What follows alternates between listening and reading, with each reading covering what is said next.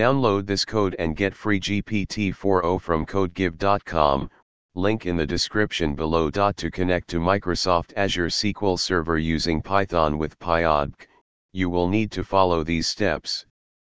Step 1, install pyodbc. Make sure you have pyodbc installed in your Python environment.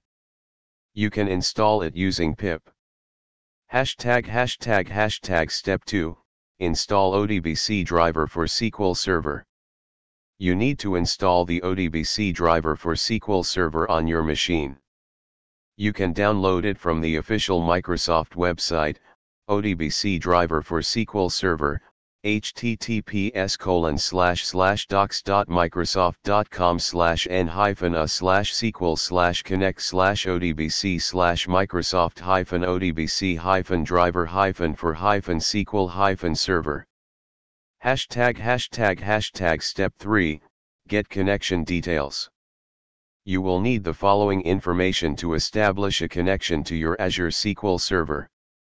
Server name, host name, database name, username, password.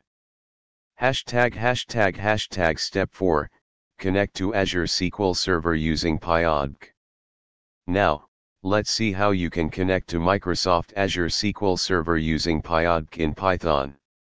In the code above, replace your _server_name.database.windows.net, your _database_name, your _username, and your _password with your actual Azure SQL Server connection details.